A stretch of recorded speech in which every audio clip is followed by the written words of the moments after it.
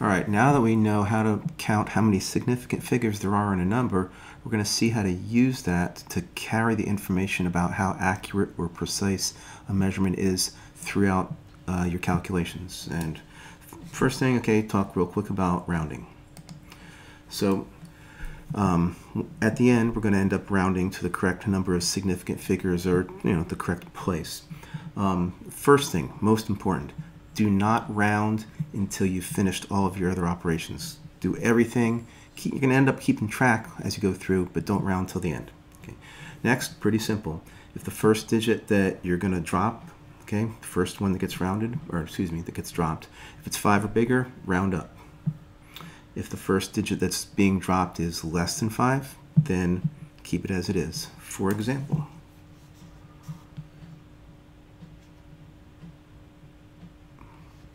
here, if we were to round 12.4999 seconds to 2 significant figures, or the ones place, it would round to 12 seconds. A couple things here. First, see these subscripts right here? That's what I do when I want to keep track of my how many significant figures or the precision of a number during a calculation, but I don't want to round yet. What I do is I write the first 1 or 2 or maybe a few more numbers that I would drop if this were the end of the calculation as a subscript. So I took this measurement, got 12.4999 seconds, and I calculated or whatever.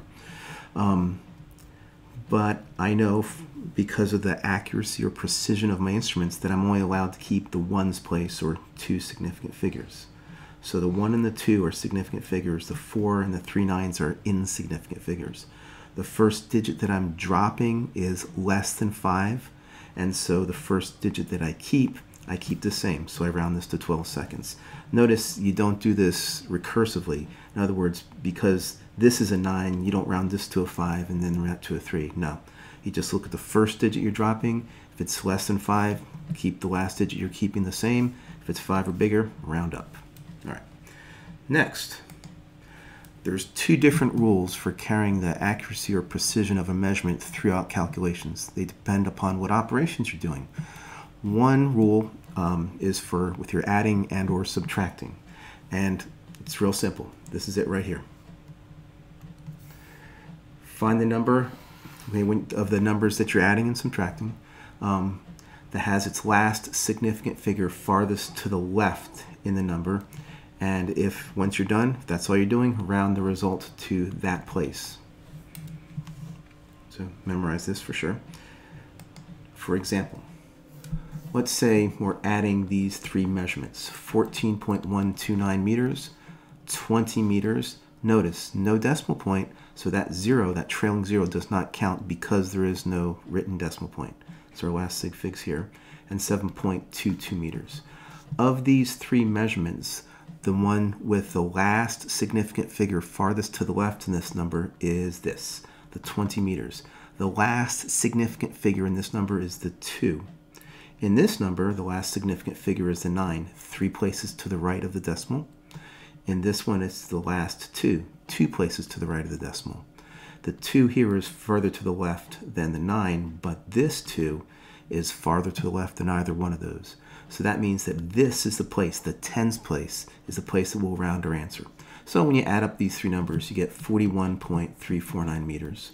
Notice my subscripts here. And then finally, this is the last operation, I'm going to round. Because of this measurement here, I have to round to the tens place. The first digit that I'm dropping is less than 5, so I keep it the same. It's all right, 40 meters. Notice I have to put that 0 there. If I didn't, it would be a different size number. Okay, 4 meters is not the correct answer. 40 is.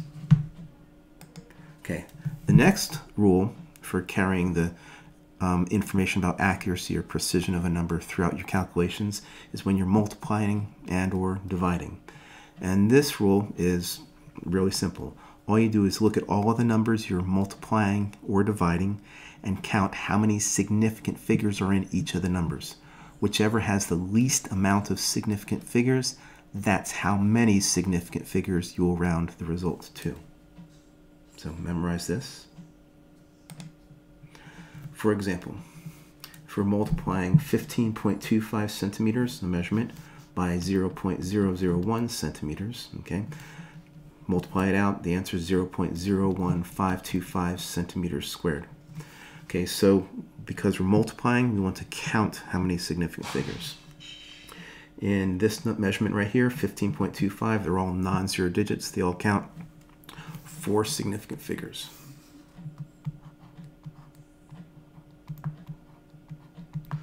This number here, this measurement, these 3 zeros are all leading zeros, so they do not count as significant figures. The only significant figure here is the 1, and it only has 1 significant figure. And so, because 1 is less than 4, we round the answer to 1 significant figure. Again, notice the subscripts. I didn't round yet. I just kept them there, but as subscripts. So these 2 zeros, this one and this one, do not count as significant figures because they're leading zeros. There's a first significant figure. We only get to keep 1, so everything else I write as a subscript, and then if this is my final operation, I'm going to round. And because the first digit that I'm dropping is 5 or bigger, I round up, and so my answer here would be 0.02 centimeters squared. Now finally, mixed operations. So what if you have a calculation where you have to both add or subtract and multiply or divide? Okay. Well, the rule is that you follow the order of operations and you keep track during each step of where you would have rounded if that was the last or the only step in the operations until you get to the very end. So what's important about this, okay, most of you are probably used to doing everything at once in your calculator, putting the whole formula in there and getting the answer.